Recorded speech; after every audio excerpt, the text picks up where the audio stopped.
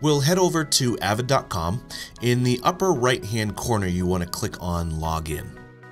If you already have an account, simply enter your credentials and choose Login on the left, or if this is your first time, simply fill in the required fields on the right and choose Create an Account. I'll choose Create an Account here because I want to show you one more thing before we enter the My Avid account. After you submit the form, you'll see this page. This is letting you know that you've successfully created an account, and you have the option of linking your download center and community accounts. You can choose to link or create accounts now, or you can skip this, as you'll always have the option to do this inside. This is what the new My Avid account will look like. On the left, you have your products section.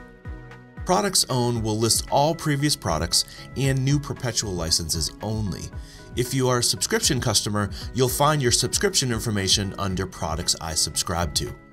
You can cancel your subscription here, upgrade support, get download links for products you just bought, activate your software, and redeem a lost authorization code here.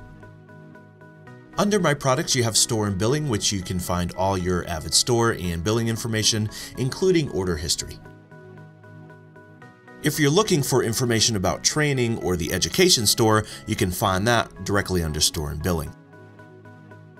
The Avid Support Center has moved over to the right, and going down the list, in this section you can find the knowledge base, information about different support offerings, find the number for support, get billing and account information, use an Avid support code, and of course access the Support Center to create and manage cases online.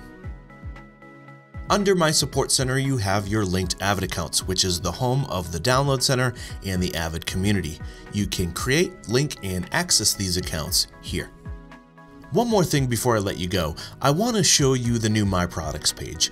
If you click on either My Products or Subscriptions, you'll see a new page containing your products listed in these purple bars.